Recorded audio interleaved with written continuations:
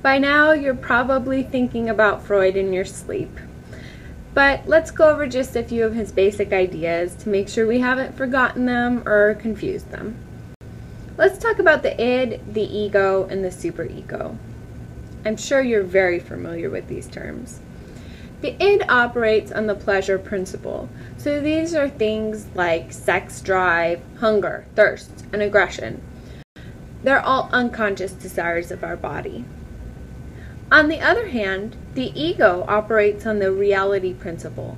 It understands what's realistic in society.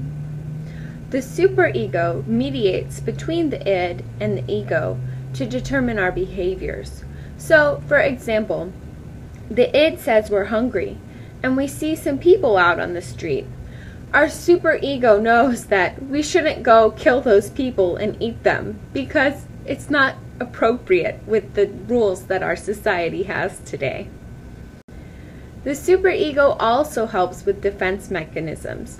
So if the id and the ego are opposing each other so much that the superego can't come up with what it should do in that situation, it uses a defense mechanism like projection to shield itself from these unconscious desires that are inappropriate.